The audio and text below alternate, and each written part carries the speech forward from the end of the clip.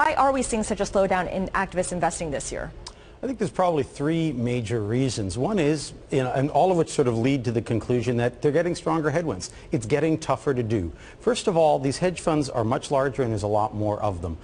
In the last count, there were some 213 activists out there. In the proverbial olden days, when actually Carl Icahn, launched this as a raider on TWA, and now they become activists. Then they were corporate raiders. But the reality is that you could never go after a General Electric, which they have, a Microsoft, which they have, and win, and even Apple. Now the conversations there, though, are much more genteel. Icahn invites Tim Cook over for dinner. Right. It's not exactly a threat to oust the board. But the size, as they've gotten bigger, has required more elephant hunting. The second issue is also the politics of it. The first phase of the activist cycle is easy. Pay a bigger dividend. Give me a board seat. Easy things to do like that. When you start getting into the next phase, where it's shut that division down, move this production to Mexico, and your investors in many cases are institutional. For example, in the United case, you look at CalSTRS has $4.1 billion, the California Teachers Pension Fund, $4.1 billion in activists. And, United's got a 2.9 million square foot facility in San Francisco. That's expensive with 3,500 people. So you're going to fire them and move it to Mexico? I don't think so. Not with CalSTRS on your board. Right. So as you said, perhaps the low-hanging fruit has been picked. Greg, when you look at the numbers, you are with Bloomberg Intelligence, you've been doing the number crunching on all this. What sectors are more susceptible still to activist campaigns than others? I mean, Fabio told us about how there's some genteel campaigns in the tech industry. They haven't all stayed genteel. No, they haven't. And the technology sector has been the prime target this year, and it has for the most of the past 5 years. I think one of the things with technology, right, just as disruption brings new players to the market, at the same time it gives activists an open when companies fall behind. And I think one of the important things to also note, echoing the sentiments of harder battles, is more of the companies that activists have been targeting have had poor governance, and particularly poor voting rights structures, and specifically around their entrenched boards, which may make battles much more difficult for activist investors going forward.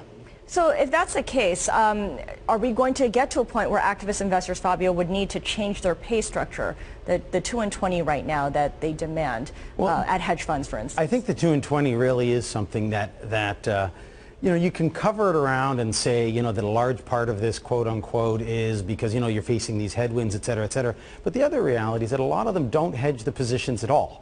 And so what you've got is a correlation. They're all in, basically. They're all in, and you're all long. And when you're all long, a huge slab of your returns is the market. So when everyone says, gee, what a genius, he or she was up 20%, if the market was up 18%, you should be paying 20% of the upside on the 2% of alpha, not on the entire market. And if you look at it, actually, the activist index has a higher correlation over one of the time periods we studied, a higher correlation to the market than Fidelity Magellan Fund. And that's a real issue. And they've underperformed in down markets and underperformed in up markets. At some point, it also makes it hard to make a case from a portfolio perspective. Right. It's that incremental gain that everyone wants to look at here. Greg, we mentioned this with Michael Sasso earlier when we were talking about United. Are activist campaigns distractions for companies? I mean, while the board focuses on improving shareholder returns, what kind of operational improvements are actually being made or can be made?